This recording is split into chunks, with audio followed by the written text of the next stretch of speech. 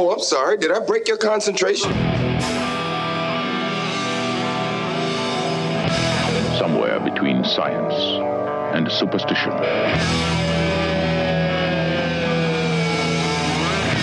We have such sights to show you.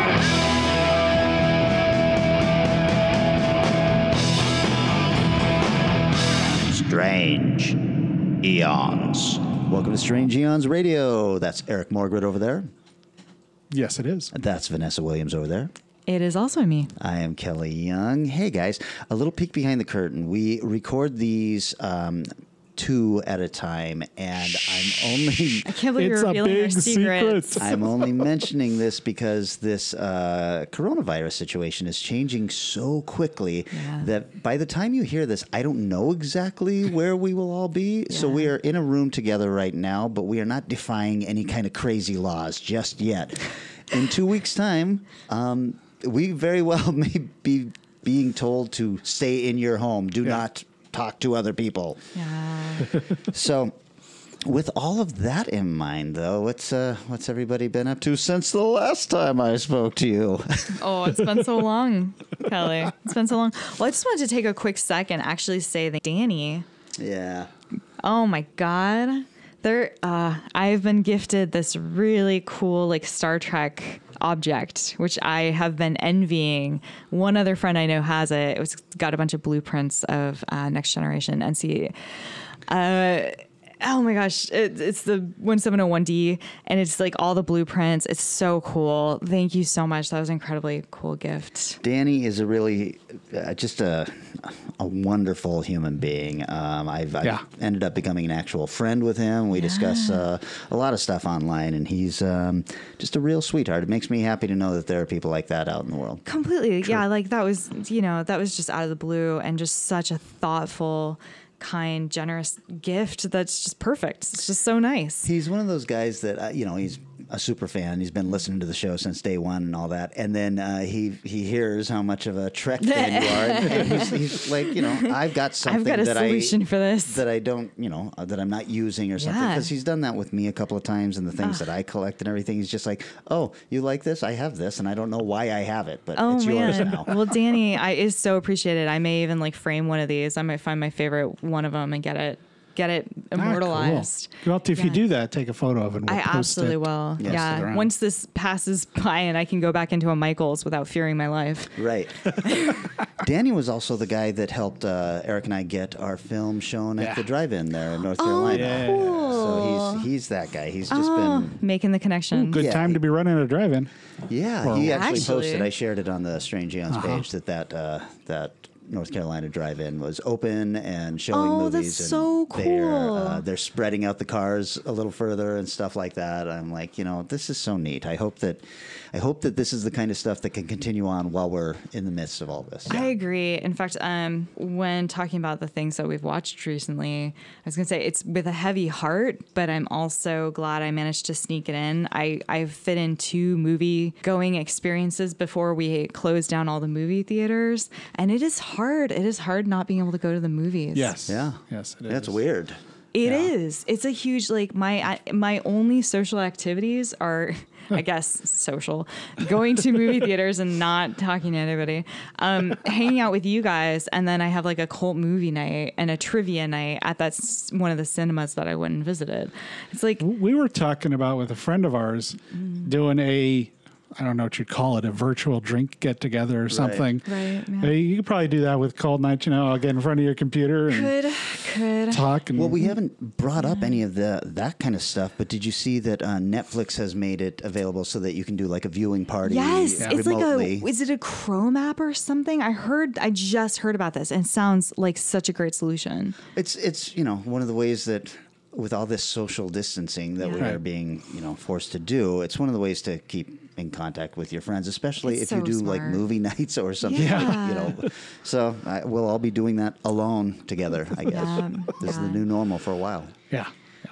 It's okay. I can still hang out with my mom. She's the one person I'm spending time with, trying not to get her infected with my germs. Good. So 6 feet apart with I've been wiping Plastic down everything. I know. I just have to accept that I've got to be really clean. Like I went into the house last week wearing gloves, and everything I put down, I had the gloves on, and then I went around the house. I took off the gloves. I washed myself, my hands, all my clothes, and then it's like, okay, I feel all right. This 70-something-year-old woman won't die from me today. Yeah, nice. It's kind of crazy to see. I mean, this is how fast these things happen, but it's kind of wild to think that 4 weeks ago we were living life as we always can't have, even and now think about we're doing it. this. Zoom. Yeah, it's like I don't even know how we're like as a species. I don't know how we're supposed to exist much longer in this state. I'm like, we have no economy. Are we going to go into trading goods? Well, what do we do? We have no money. We have no nothing. We have no goods. Well, we have some goods. Yeah, it'll be interesting to see how Brave New World. how we pull out of this. I mean, once we do pull out of this, the economy is going to go fucking insane. I know. Yeah, Everyone's going to Stuff buy is- everything. Yeah, and that's Yeah. good, but I have a feeling that small businesses, I don't know how they're going to manage. I've been curious too. I wonder if is it agoraphobia, fear of going outside, or fear of big spaces? All right. Agoraphobia. Is it going Yeah. to Wonder if that's going to skyrocket. I time wonder, it's- especially when they first let us back out. I wonder Yeah. if all of a sudden we're going to be terrified of going to our local. Like I went to a cafe yesterday, and there was the distancing and the doors propped open, and you can still order drinks and take them out. But I did have that moment when I went in, I'm terrified of touching anything. Yeah. I'm Yeah. terrified of who's in here. Like the barista, I'm terrified for the baristas Right. that they're dealing with me. It's weird. It's just Yeah, weird. I don't know. I mean, once this all blows over, I don't think terrified is the right word, but I think that we will be all a Aware. lot more aware. Yes. I have a feeling that handshakes may become a thing of the past. I mean, we all show up here and give a big hug to each other, except for this time. This It's time. like nobody's It's touching like the first anything. time. Finger pistols.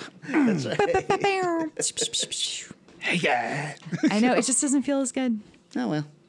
Hey, I started watching the new season of Westworld. Anybody else? I did not yet. I started watching. I realized I hadn't seen the last one, so I started watching last season's. Oh, got one boy. episode in and got bored and stopped.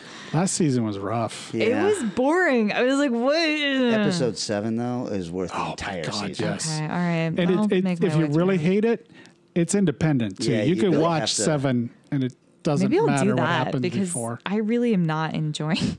Episode 7 should have been what the season 2 was. Oh man, that would have been great. And this feels like a soft reboot of what the show is about. Oh, really? It's Oh, really? set out in the world now. It's not in Westworld or I heard for the Seahawks fans out there, Marshawn Lynch is in this episode. yeah. Oh, that's kind of cool. That was an interesting little thing.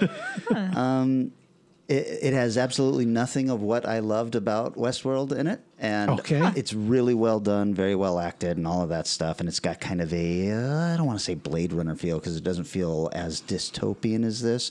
But there are a couple of nods that felt Blade Runner inspired. Felt more like, you know how much I love that movie, Upgrade. Felt like yeah. it was existing in that world. That's a cool world. That's nice. Yeah, and so I watched it and I was like, yeah, boy, I just wish it wasn't called Westworld, I guess. Yeah. So The first I'm gonna season keep was watching good it. for Westworld, and then from then on it could be Yeah. different world. Yeah. Yeah, now Brave it's just new the world. world. Although I'm sure that there are people out there going, I think they're still in some kind of fake world or something like that. I don't know.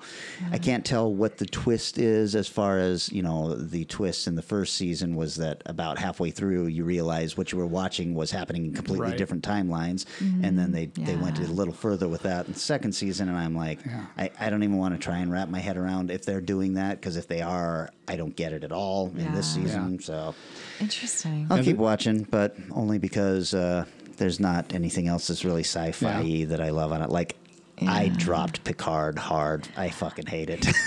I don't hate it at all. It's just I actually, I got like 3 episodes in, and I've just been downloading them and accruing them for Yeah, some kind that's of what I'm doing, too. interior Picard party. Like, I mean, Patrick Stewart can pretty much do no wrong for I me. feel the same, but I'm so bored. Oh, Well, you're not. I think the two of us are far bigger Star Trek fans to begin with than you are. Yeah, like So there's a lot of goods in there. The second episode made me go, oh shit. But I thought the third episode, it's set up with the crew and things going. It's like, okay, I think I'm gonna like where this is going. I just liked the little nods that I started seeing, like Hugh the Borg, being back in it, and it's the same actor. That was really neat. There's probably a lot in there for big fans, and that is not me. Yeah.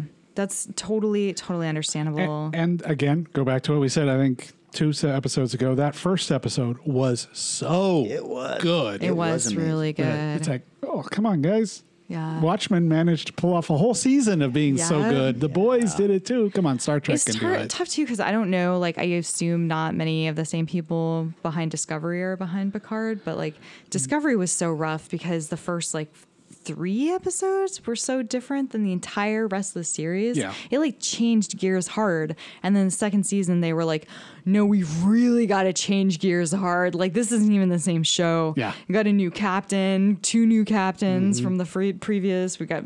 I love the hell out of the second season. Oh, me too, because they figured out like, what's his name? Pike is so watchable. Yeah. So watchable. Great so much casting. more fun. Oh, he was great. He was wonderful. I got to keep watching that. That was one that you kind of told me I didn't have to watch the first season if I really didn't want to, and I watched like 3 epipisodes of the second season, and I liked it, and then just That's so good by the end. other stuff. It There's ramps some up good to getting stuff. better too. Yeah, it gets a little. I get a little tired of like the sideways cam with like light leaks and like everything's crazy. The influence alerts. of JJ's movies. Yeah, Which I love those movies, but in like a 2-hour chunk is a hell of a lot different than like, a 10 episodes. 10 episodes. Yeah, this is true. Well, I took advantage of the theaters being closed and the pay for streaming at home, and watched The Invisible Man last night. Oh, shit. That is so damn good. It's good. It was just hitting all of my home invasion buttons, and so I was like uncomfortable through most of this. I could see that. But I thought it was incredibly well done. Gaslighting is so it's sick. I mean, it's sick. It's sick, and it's amazing. And Elizabeth Moss freaking kills it. Yeah, she's great. Plus, I don't know if either of you watched the show Leverage. No. Which is a really neat show about con men that get hired to screw over people that screwed over other people. So it's a lot of fun. And the guy she was living with as her friend was one of the key guys in that. So I was like, really cool. It's cool to see him doing something else. He was super good. Like, and the girl who played his daughter, I loved her. A lot of the acting was strong. Yeah, it's really good. I wasn't quite as bothered by the Invisible Man as you were. The dude bro? Because I'm watching when he shows up, I'm going, okay. I felt like he was pretending, he was himself trying to pretend to be something he wasn't. Sure. So he was multi-level acting. Yeah. And watching it that way, I kind of liked it, because then I'm watching him slip up. I where just his wanted veneer like slipped just for a second Nicholson or two. or something. I wanted somebody that I could sort of be like, I understand how you can convince the world you're super cool, but we can also see that you're super sleaze. I don't know. There's just something missing for me, but I'm super glad that you actually didn't have a problem with that, because it didn't ruin the film, but it was a little bit tough. It was a tough part of the film to have a problem with one of the actors. Yes, with that particular one, especially. I'd like to see Universal now take this route with their films. If they have to remake the classic horror, then give it to a young, starving indie, like ready to just push the boundaries. Yeah. I mean, this was directed by Leigh Whannell, who did Upgrade. So, right. I mean, that's the kind of person they need to hand this to, and not say, "Would you like to do The Invisible Man?" Say, "Do you have a good idea for this?" And if they don't, then go, "All right, well, we'll find somebody. Find somebody young and hot with talent, and go, which of these Universal monsters appeals to you? Which one of these can you make a new and interesting story about?" And the idea of taking any of those Universal films and turning them into a giant Tom Cruise vehicle is weird. Yeah, because it just doesn't fit. No, any of them. I've always wanted to take the Dracula story and put it in outer space. Whoa. And, Life force gone out. well, Instead of come back here. I mean, a big chunk of the book takes place on the boat that is bringing Dracula to England, and I'm like, if that's a spaceship and you've got nowhere you can go and you're stuck on there with a vampire, that seems like a cool story to me. It is. It's got that like almost alien vibe of like there's something in here and it's fucking us up. Yeah, that'd be cool. The rest of Hollywood should go down, sit in a room with Blumhouse or Jason Blum and go, how do you spend money on your films? Because this was one of like his quote unquote big budget, I think. So it was like, what, 5 million or something, 5 or 10 million or something? No, I think it was 22 million. Was it 22? Yeah. He spends all the money right. Yeah, it's all on the screen. That movie would have been 150 million from Universal or Paramount or something.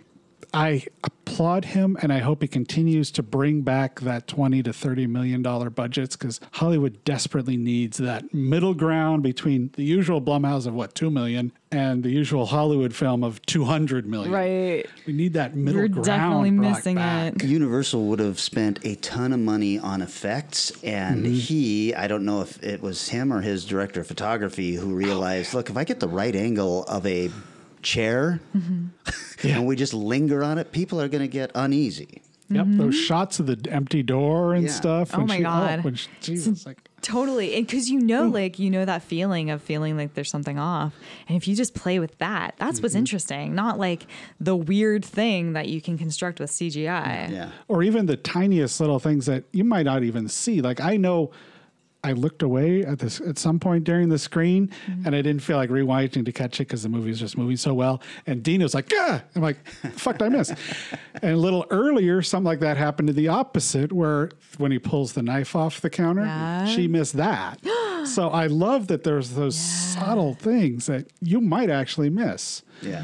Didn't go from here's our wide angle, zoom into the knife flipping off the table. Right. No. It's like, Yeah, so that was such a joy. Yeah, those little details and thinking at times, wait, is he there right now or isn't he there right now? Like you couldn't, like when she opens the door and then it's like, did he follow her back in or is he outside now? Those moments are the things that I'm interested in as a movie goer. and the concept, I won't tell you what it was, but the concept of how he became invisible was Really so smart.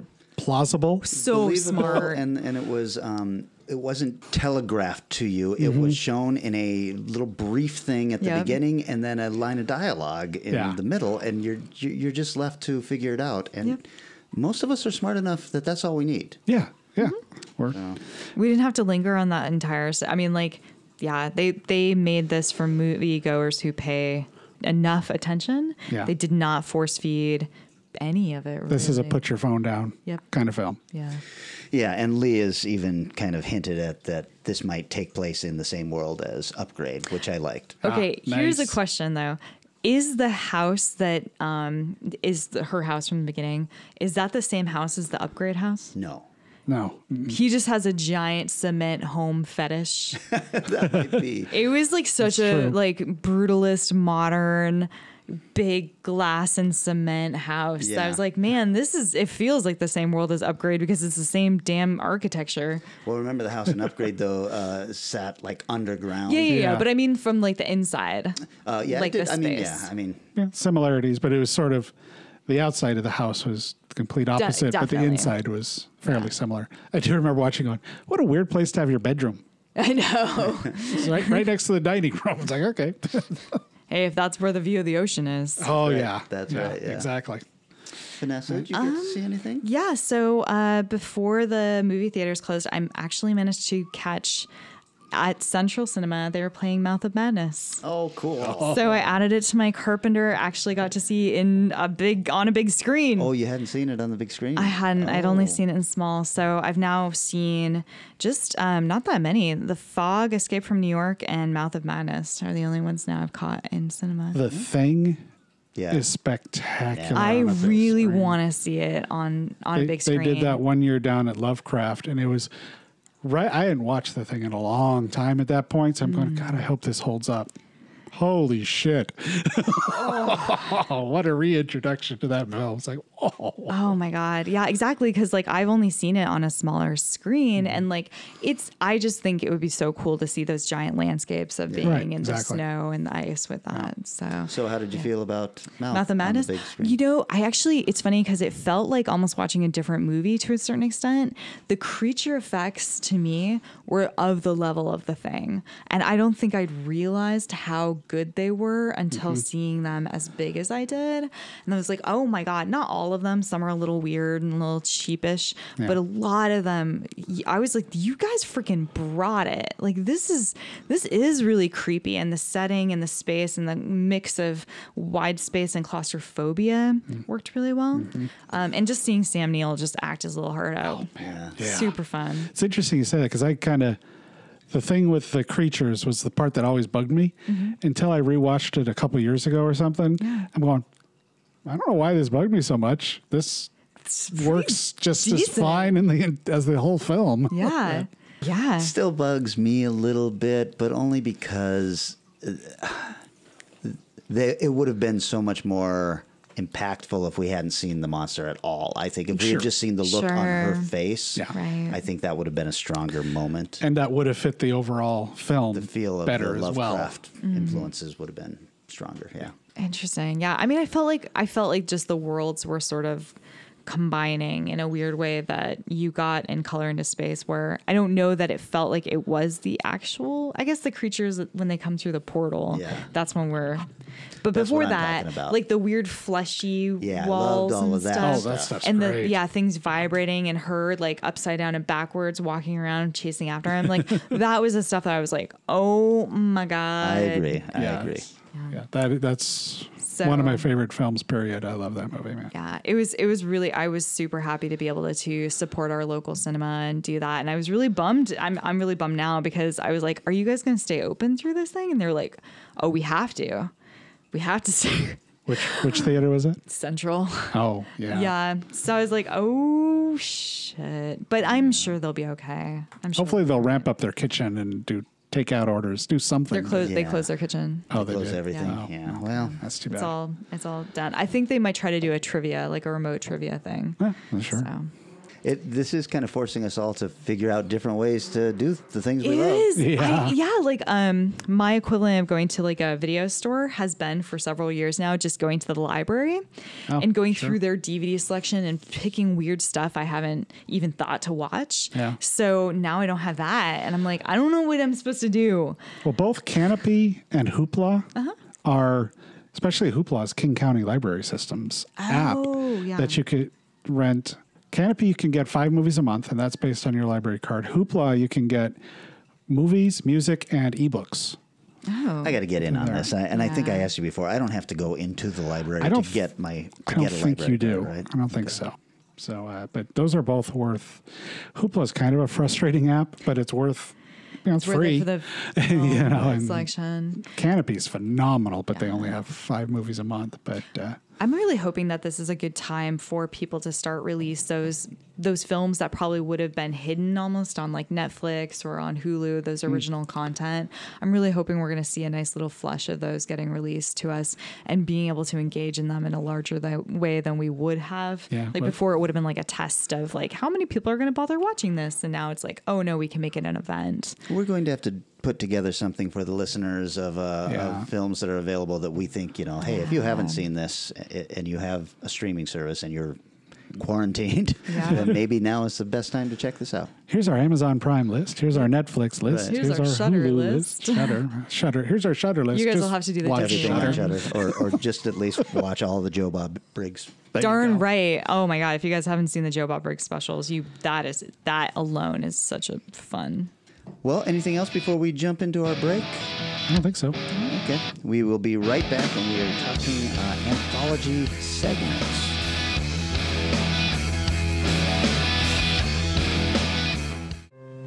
This is how Lego grows. Like a song, Lego building bricks start out simple. First, it's new Lego preschool for little hands. Then Lego building sets and models for older children. With more Lego wheels to snap on, moving shutters and doors, Lego grows from child to child. Hour after hour, day after day, year after year, Lego changes. Start with one little piece and see how it grows. There's no end to Lego.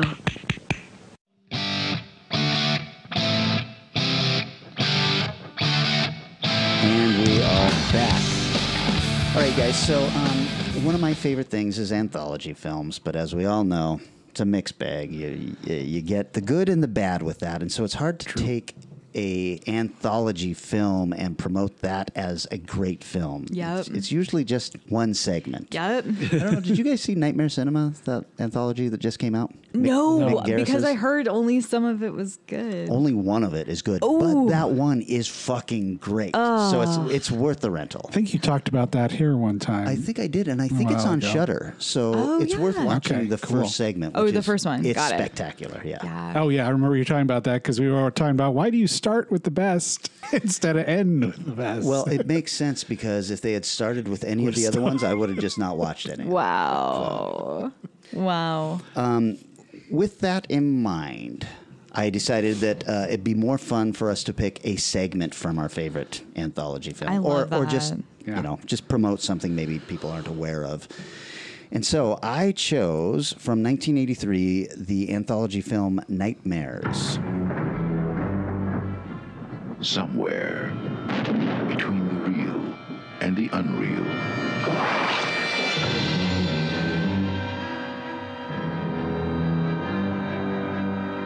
According to the legend, das Teufel-Nagetier cannot be destroyed.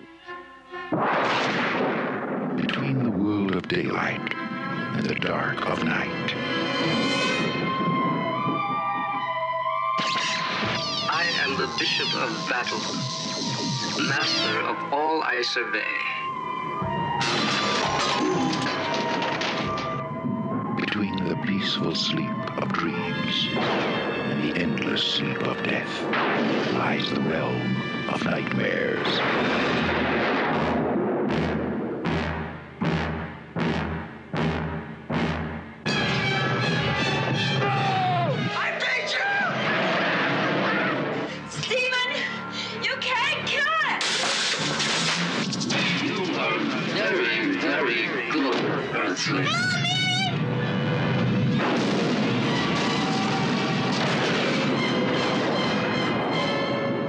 Nightmares.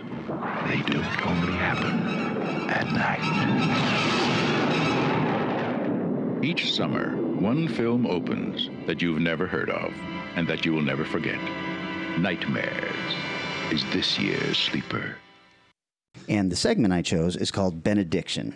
So, a little bit of background on this film. It had a budget of $6 million, and if IMDb is to be believed, a box office of $7,000. Ugh, that's like 5 people I showed don't up. even know how this would be possible. Something must have happened. One has screen in no New York, distribution. one screen in LA. Yeah, totally. Well, you know For what? one night. This is a weird film. You can't stream this, and if you, I own this film, but if you go onto Amazon or something, it's only third-party sellers, and they're $80, $90. Oh, okay. Whoa. VHS or a DVD, and the DVD looks like a scan of the VHS. Oh my God. The one I have looks like a scan of the VHS. jeez. It's pretty rough. Come on, Shout Factory or Vinegar Syndrome. Somebody Right. get on this. It was written by a guy named Christopher Crowe, who has done just a ton of 90s television sitcoms and the movie Last of the Mohicans. Weird. Yeah, because Last of the Mohicans is actually a pretty solid film, a very super serious solid. film. Yes. And the rest of his IMDb is all 90s sitcoms. You know, not 80s sitcoms, not good stuff. No, 90s sitcoms. He must have had it burning inside him. He was waiting. He was like, this is my time. Last of Mohicans. Oh, there you go. I will find you. Love that line. Directed by Strange Eons Radio regular Joseph Sargent, who Yay. I have talked about on when I talked about Colossus, the Forbin Project. I believe that was our AI episode with John O'Bannon. Yes. The Night That Panicked America, which was the Halloween episode, one of the Halloween episodes. Yeah. And then also he did Jaws the Revenge. He's also done just a ton of really great movies. Jaws the Revenge really killed his career. Oh, That's too bad. it's too bad. So the anthology has 4 episodes in it, and One of them is a very, very common urban legend, the one about the girl who's driving and the killer is in the back seat. Oh, so yeah. It's got that. It's also got Emilio Estevez in it as a video game junkie who gets drawn into a video game. So and weird. Veronica Cartwright, who most of us know best from Invasion of the Body Snatchers and Alien, and she is battling a gigantic rat in her home. And there is no wraparound story that ties these together in any way. It's just a weird thing where it's like, here's a title, go. Wow. Interesting. The segment that I love is called Benediction, and it stars our favorite Lance Henriksen. Yay! As a priest who has lost his faith. He's out there in the middle of fucking nowhere in this very tiny church, and one of his parishioners got sick, and it just devastated Lance. He felt like, what kind of God could do this to a person? A loving God would not allow this to happen, basically. And the other priests are trying to tell him, this is how the world works. The Lord works in mysterious ways and all this stuff. And he's, just tired of the platitudes, and he's gone. So he packs up his Chevy Malibu and he takes off. And that's when this becomes kind of a ripoff of the Steven Spielberg TV movie Duel. An homage. Yeah. Oh, yeah. Okay, let's call it that. Because pretty quickly he starts being harassed by a gigantic black 1979 Chevy C20 pickup truck. And this truck is oddly not scary at all. It's just a big pickup truck. It's got the big knobby wheels and everything and tinted windows, but it's such a common-looking truck. It's got like a light bar on top of it. It does not seem like the kind of truck that we find out the devil would drive, unless the devil is just a good old boy. I don't know. We never mean no harm. Yeah, we do find always out. Trouble with the law. We do find out that it is the devil because at one point we get a POV shot from inside the cab. We don't get to see the driver, but swinging from the rear view mirror is an upside down cross. Nice. So, and that makes sense. The devil's not going to have like a Christmas tree air freshener, right? Unless it's Dice. evil. I don't know. You smell some of those. This must be what evil smells like. The truck runs Lance off the road a couple of times. At one point, it's like bumping bumpers with him, following him, and Lance is freaking out. Why are you doing this to me? And then he goes off the road, and the truck just barrels on by. The part where you really realize that this is a supernatural truck, and this is where you'll know if you've seen this movie or not, Eric, is that he thinks that he has escaped it, and he's kind of just sitting in his Chevy Malibu, and he's breathing hard, and he's just like, oh my God, but the truck is nowhere to be seen. And then it explodes from underneath the ground. What? The truck explodes out of the ground and does Oh this my big God. lands, and then it just T-bones him, destroys his car. Whoa. If you're a car guy like me, this is the scene where you go, that Malibu that he's been driving and the Malibu that just got crashed into, those are different cars from different years. The taillights are different styles and everything. Are they painted the same color? It's painted the same fine. color, and it is, It's fine. it is a Malibu, but it's like a 3-year difference because all of a sudden the very iconic round taillights become these square taillights from a car that was probably a lot cheaper to destroy. Blow up, Absolutely. Well, anyway, then the truck disappears. The ambulance shows up. They're helping out Lance. He's trying to explain to them that the devil has been harassing him, and they're like, well, there's no other vehicle involved in this.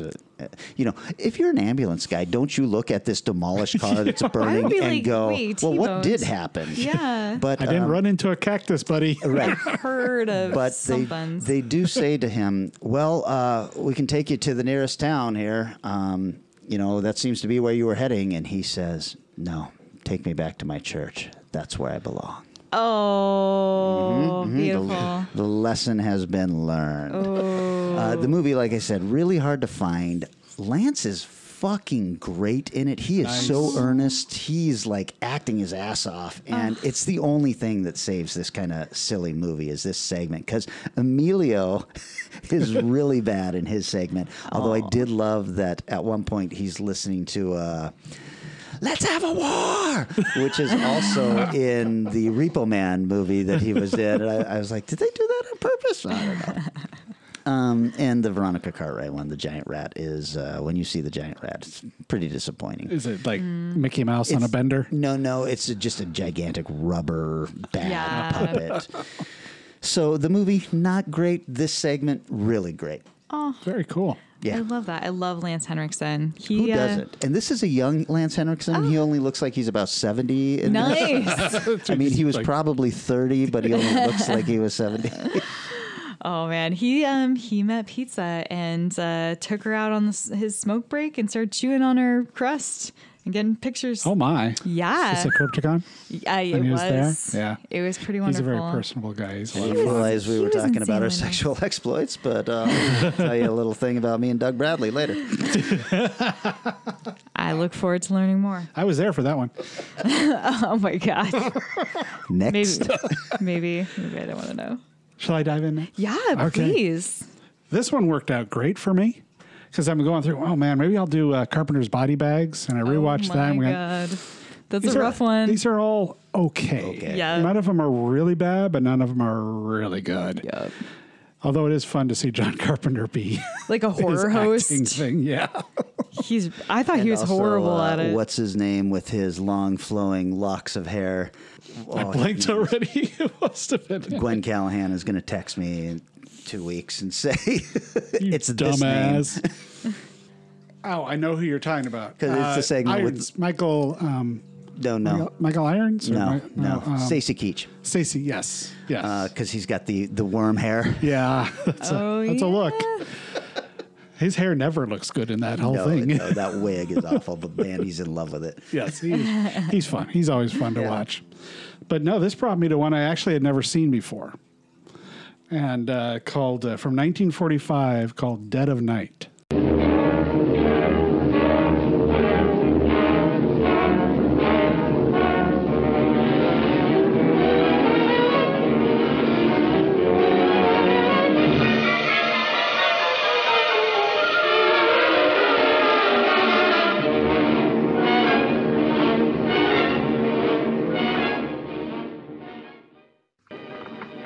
Know this part of the world at all? No. I've never been here before. Like some tea, wouldn't you? Do you take milk and sugar? Milk and sugar, Mr. Craig. Milk and sugar, Mr. Craig.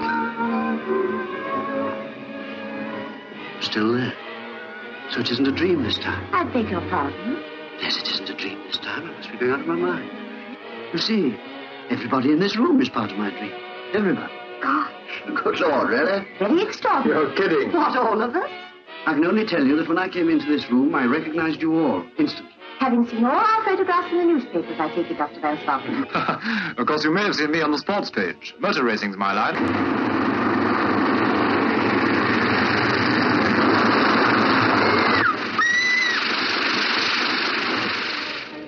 Now's my chance. I can't make it. I can't make it. Just room for one inside, sir.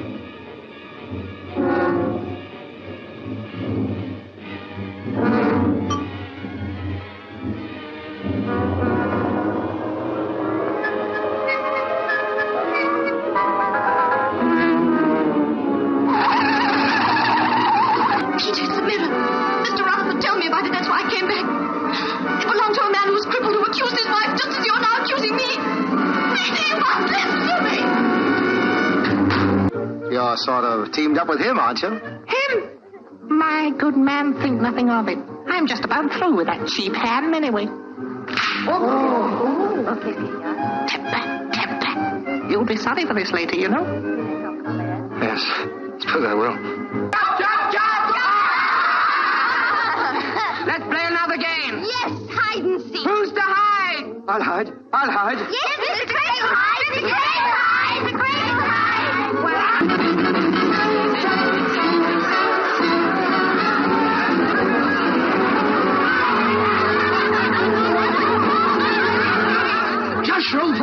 you're in charge. Whoa. God damn it, I love this. And how were you able to find this? Because I wanted to do a segment from this. Canopy.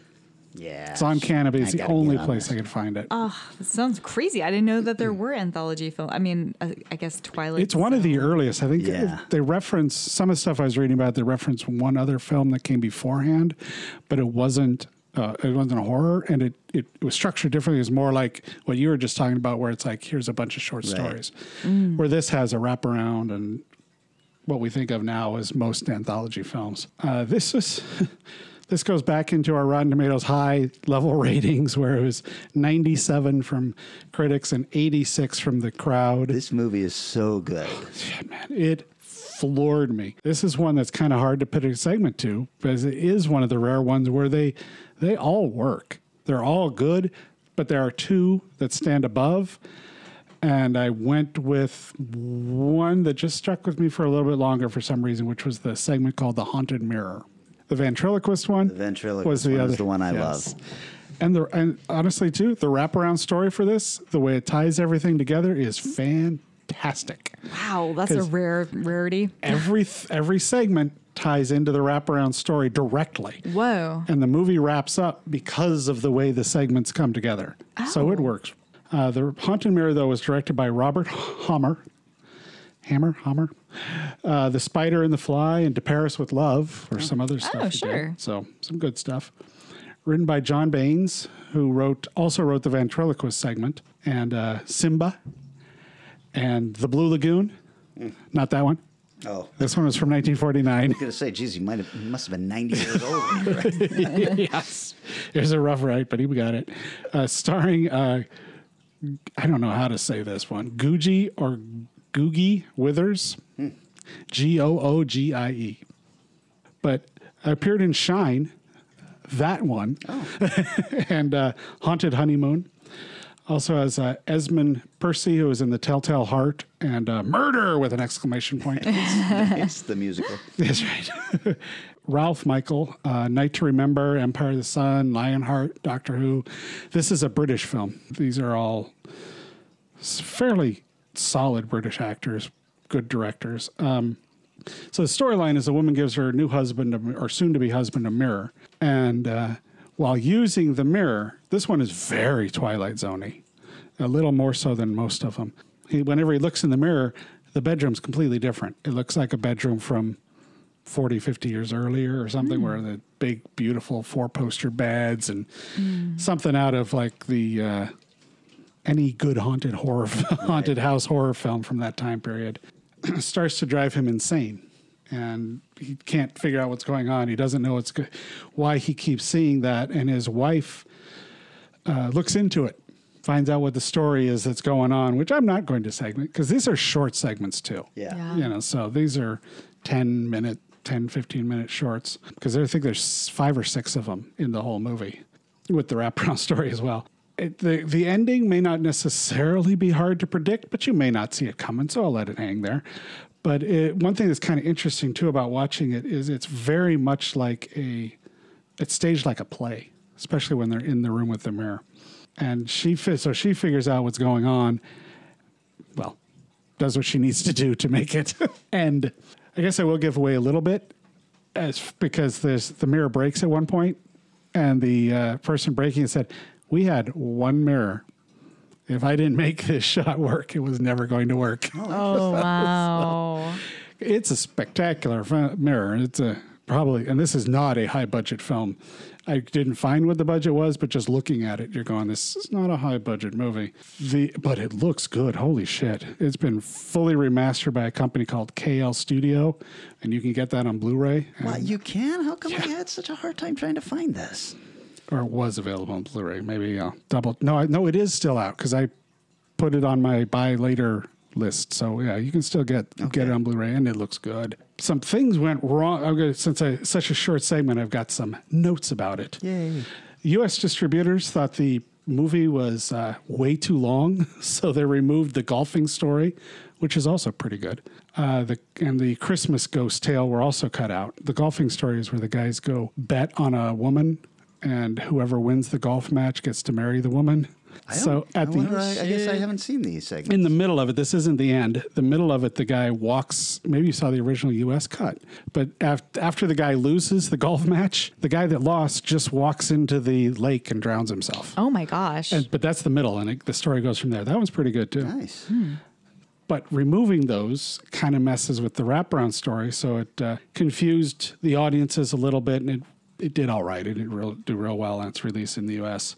They even tried to shoe in some of those stories as a montage at the end of the film. Oh. The lady Withers was interviewed. Australian TV in the 1980s is where she talked about the budget was fairly low for them, and she had that one mirror to break. But it was produced by a company called Ealing Studios out of the British. So you've heard of them? That's where I went to film school. They're still around. Yep. They're still making movies. And this is, as far as I could tell, I read one place, this was the only horror film they ever did. And I could not find anything else that was horror that they did. Probably not. They were known for their comedies. That was a big thing. The first film I ever worked on was in Ealing Studios, a reboot. Like when they were kind of becoming a studio again. They have participated now in more horror stuff, but usually by supplying a space where they can like build a set and do one shot or like one as a scene studio as opposed to a producer. Very much so. Yeah. You don't get a lot of like Ealing productions anymore. Much more just like it's a space you can use. Yeah, so, that's cool. Yeah. So they've been around a while. Very long time. They started in 1910 making films. So yeah, it's started a while. Yep. And as far as the film itself, Scorsese placed Dead of Night on his list of the 11 scariest horror movies ever made. Wow. And it does have a good creep factor, especially for a film from that era. The writer-director Christopher Smith cites the circular narrative of the wraparound story for his inspiration in writing Triangle. Oh, interesting. That's wild. But yeah, I can't recommend this film enough. The whole thing's great. The segment I mentioned is my favorite, but Ventriloquist is actually most people's favorite. That was the one that the recommendation of that is what led me to watching the film. Ah, okay. If nothing else, get your library card and get Canopy, or you can. I think it's only like a $20 disc too on Amazon. I'll have to look into this. I saw this film years and years and years ago, and I remember just loving it. And so with this thought in mind, I was like, I think I'm going to go and find that film and do the Ventriloquist. And then I couldn't find it anywhere. And when you said you were doing this, I was like, what?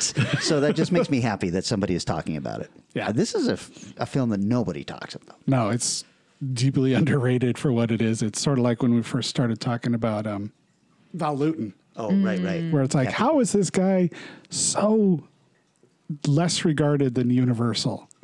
This is one of those films. It should be right up there with the Universal movies. Yeah, I agree. It's just excellent. That's awesome. I've never heard of it, and I'm super stoked. I'm definitely gonna hunt this down. Yeah. Find a reason to get Canopy. That's right.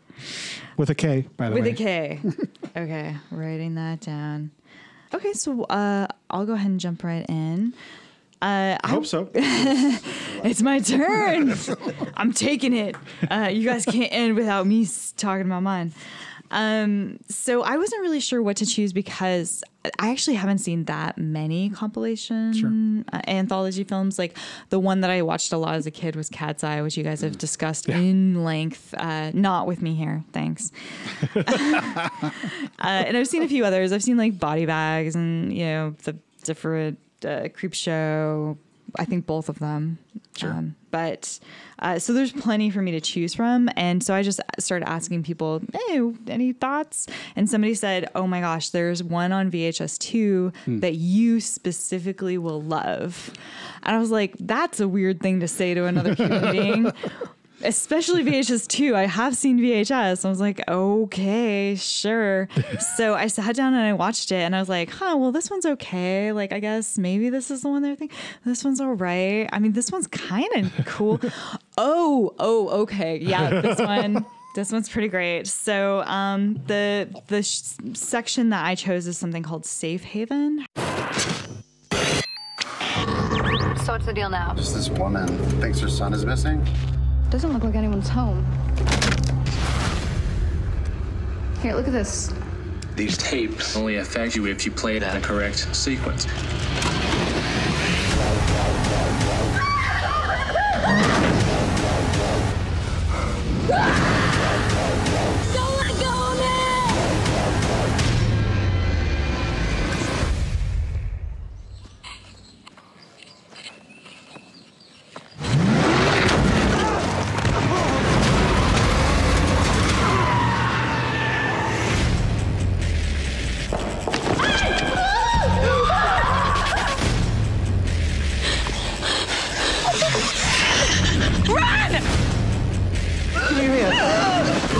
Did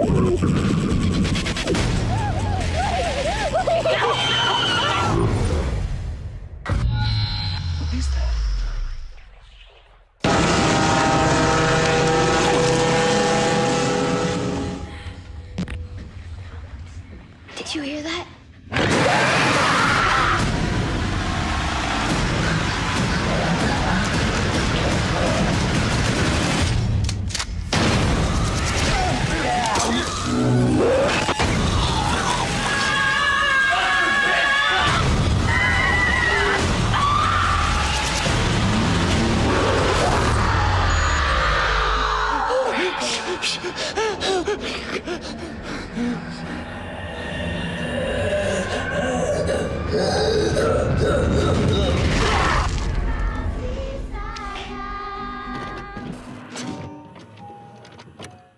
Have either of you guys seen?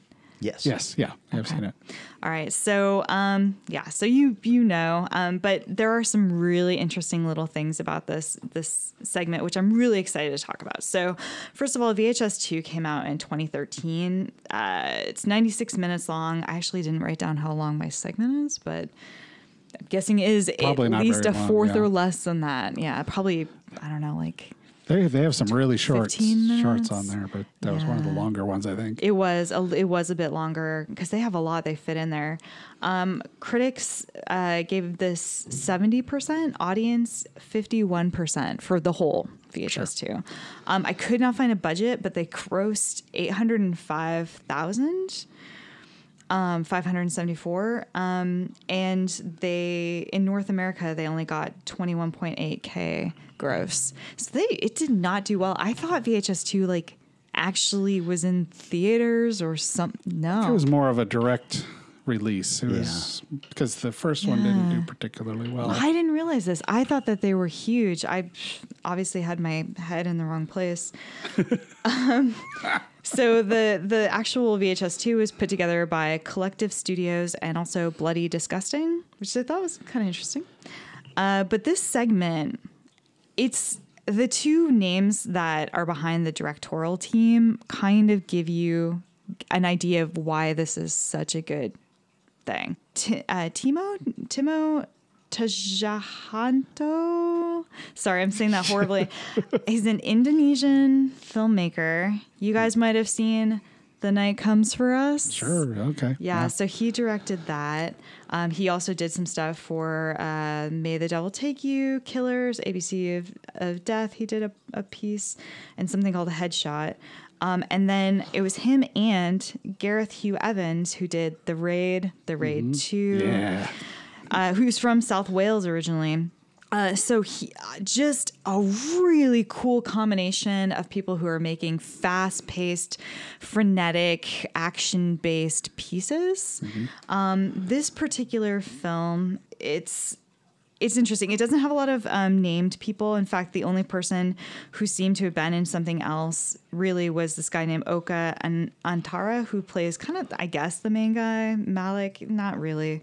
It's like a bunch of people. It's like 4 people. And he was in Killers, The Raid 2. A lot of these people were actually in either The Raid or something that one of the directors had done. So they were like extras or smaller parts in one of those movies that they obviously were like, hey, are you bored? Want to do this weird segment thing? The plot of this is a news crew composed of 4 people. We've got Malik, who's the interviewer, Lena, who's his girlfriend, and I think she's also an interviewer or producer, and then Adam and Joni, who are the 2 cameramen. They want to infiltrate this Indonesian cult in the hopes that they can make a documentary about this like really weird, mysterious thing that the cult is very secretive. They don't want a lot of people involved in it. And it starts off actually with them interviewing the cult leader in like a little cafe and being like, we would love to like enter your space. And like, I know you guys have gotten a lot of bad press. We want to show your side of things. And so the guy kind of reluctantly agrees, the cult leader. Once they get inside to start setting up, their interview, you start to see these really weird, bizarre things. Like these kids run up with these little symbols made out of like sticks and twine, and they put one around the girl's neck, and she's like, oh, thank you. Oh my God. And like as soon as they turn, takes it off. It's like, what the fuck? There's a lot of like just weird eeriness to it. There's school children in like a class, and they're all kind of wearing this uniform. It feels like very Japanese or Asian horror in that sense. A lot of women dressed in white, and they all seem to be like part of something. You're not quite sure. They're sort of, you don't know what they're doing. You just know that it's weird. And then there's a bunch of men in suits in like a room that are all just standing in formation. So you get the sense that, okay, it's a cult. It's a weird cult situation. Don't know what's what. Malik begins the interview. Something happens. He has to go get a battery, so he leaves the room. You get these really nice little comedy moments. So like all of a sudden when the cameraman has to like take over the interview, and he has no idea what he's doing, and he's like, so yeah, so how are you? Like it just gets really like weird. In the meantime, the cult leader, you get the sense that something's about to go down. He like cuts his stomach without them knowing. Like he does it right before they enter, and he's like starts to bleed through his shirt. You're like, that's odd.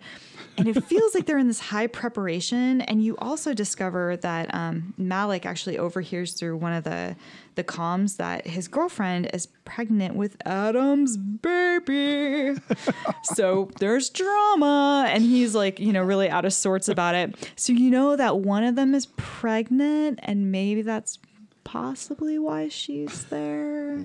Anyway, I won't give too much away other than I do have to say, so at one point the cult leader grabs his little radio, and he's basically saying, the time of reckoning is upon us. People start committing suicide. It has a really fun twist ending that I'm definitely not going to spoil. It's really neat. It's I would say it's the Raid meets a cult. It's got enough drama and kind of character development in such a short span of time that I felt like the stakes were actually pretty high. I actually cared about these people on any level whatsoever, which felt weird for an anthology piece. The creepy cult feeling worked really well. I thought they definitely nailed it. The plot overall was just crafted very nicely, and the balance of humor to horror was really good. That being said, I really wish that I kind of almost wish it was a feature film. It had a lot of fun to it. Sounds like it. Yeah, like there's just so much going on that I think it could have sustained a lot. However, it's not a bad thing that it's a short. It's just that I wanted even more of it. The zombies were a bit weird because I felt like there was so much going on already. I didn't know why there was also zombies happening, but that's okay. And just a couple of small trivia notes that I managed to dig up on this. So Entertainment Weekly did an interview, a really badly done interview with the two directors where they asked some really stupid questions. But beyond that, a couple of interesting things. So the two directors were actually approached separately to each do a segment. And basically Gareth Evans was like, hey, dude, I got asked to do this thing, and like, do you want to do one with me? And the other guy was like, dude, I got asked to do a thing, and I really want to learn about your style from the Raid. Yo, bro, let's do it together. Because like everyone lives in Indonesia. So that was pretty cool. Yo, bro is a very big Indonesian thing. Sure. I will say, no, from the interview, like Timo sounds like such a bro. He was like, fucking hey, bro, everything's crazy, man. Like they both, I didn't expect either of them to sound as bro-y as they do, but they do. It's based actually off of the Jonestown Massacre. It was something that I think Timo had originally written that he wanted to do like a bigger piece on it, but this seemed like a great opportunity. They asked for a bunch of extras for this film who had no idea what the film was. So all these like Indonesian people showed up in like all these actors and like really nicely dressed with perfect haircuts and like ready to like look like model perfect for this film. So they basically just put them in a room and sprayed them down with blood. Jesus. And I was like, all right, you're ready to go. So that was really good. They had a fight on set over whether or not a child should be allowed to kill a grown adult, and they had a big argument about it, but in the end they decided not to. And overall, the reason why it got really crazy and frenetic near the end not only is because of this sort of style they both have of like fighting films and actiony stuff, but they also got into this like one-upmanship thing that was going on. They're like, what if this happened? No way, bro. What if this happened? And they just started this weird interior like conflict of like, no man, this is fucking crazy. You think that's crazy? Wait till I do this. So super fun. I definitely enjoyed it. I can't say all of VHS 2 was great. The wraparound I thought sucked balls. Well, in this particular story doesn't fit with the wraparound. None of them super do, but this one, yeah. Because this is an end of the world. It's an that's true. Yeah. You're right. Yeah, that I didn't even think about that. But would make it hard to discover the tapes later on. Exactly. Yeah, it would be weird if like unless it's some country that suddenly no one has heard of and or remembers in recent time. I didn't even think about that, but yeah, that's very true. There are a couple of other segments. There's one with a guy riding a bicycle through the woods with some zombies. That one's super fun. Same problem. Yeah, if the zombies rise. Yeah. I don't like these films, but that's kind of the whole point of this. I did like that segment in this film, and in the first VHS, the first segment where the guys pick up the chick, and she turns out to be a vampire. Yeah, that's a cool segment. Yeah, it feels like just an excuse for some filmmakers to come together and throw some spaghetti at the wall. Yeah, well, one of these days, what we'll have to do is we'll have to sit down and maybe the topic will be build a four movie anthology based on 4 segments from different films that we really love and see come up with like a perfect anthology. Ooh, I like it. Whatever the wraparound story will be, will be. Right. Well, that's the show. That means, Eric, you have to pick for next week. Okay. Last couple weeks ago, we talked about avoiding a particular topic because of what was going on in the world. Right. What the hell? Let's dive into it. Let's confront this face on. Sometimes that's a good way to deal with what's going on around in the world. We're going to look at doing virus contagion kind of films, but not just end of the world segment necessarily. They could be small things that cause people to quarantine themselves, or to be quarantined. Right. To get into a small area, to open it up a little bit from the 7 or 8 major really huge outbreak films. I think that if we kind of focus on the quarantined people as since we're all kind of under lock and key right now, and how do other people deal with being quarantined? We'll pick them up now because in a few years there's going to be a lot of them. Right. Yeah, that's true. We're all going to be dealing with our anxiety from this time through the medium of filmmaking. Right, and it is a fair bet that this next episode will be our first remote episode. We'll be coming from quarantine. Yeah. Talking about quarantine. I love it. Kismet. It makes sense. Okay, that's what we're talking about next week. As always, big, huge thanks to everybody who's liking, sharing posts, recommending to your friends. We have 0 ad budget, so the only way that people are finding us is because you're telling them you like us, and the numbers are going up. So thank you so much to everybody. Big thanks again to Danny for going above and beyond as usual. Yeah, but also to Ron and Heather and all the other people who are always championing the podcast. We really appreciate it, and we will see you next week. Our show is recorded somewhere high above Naval Station Everett at the nexus of all realities and is engineered and produced by Eric Morgret. Our theme music is Strange Eons Part 1 by the band Nightshade and is used with permission. Find Strange Eons Radio on Facebook, Twitter, and Instagram, and wherever fine podcasts are found.